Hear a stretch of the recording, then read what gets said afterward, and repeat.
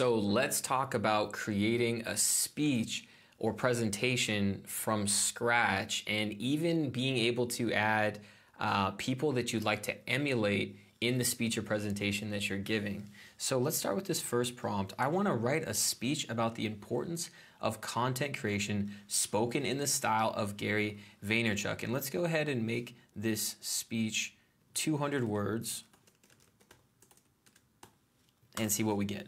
Perfect. So we have our initial version for our speech, and it's written in the style of Gary Vaynerchuk. So you see, with the rise of social media and the internet, anyone can create content and reach millions of people with just a few clicks. And let me tell you, if you're not creating content, you're missing out on a huge opportunity to connect with your audience and showcase your unique talents and expertise. So super motivational, and you know how he speaks. So of course you would replace his name in this circumstance with your own personal name.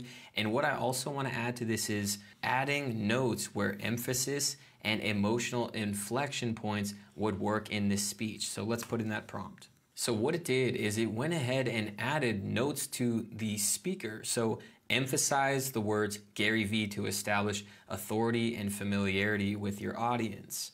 The next note it did was use a more serious and passionate tone to convey the importance of content creation. So it's basically walking you through the steps of how to improve your speaking style as if it was a vocal coach in this situation.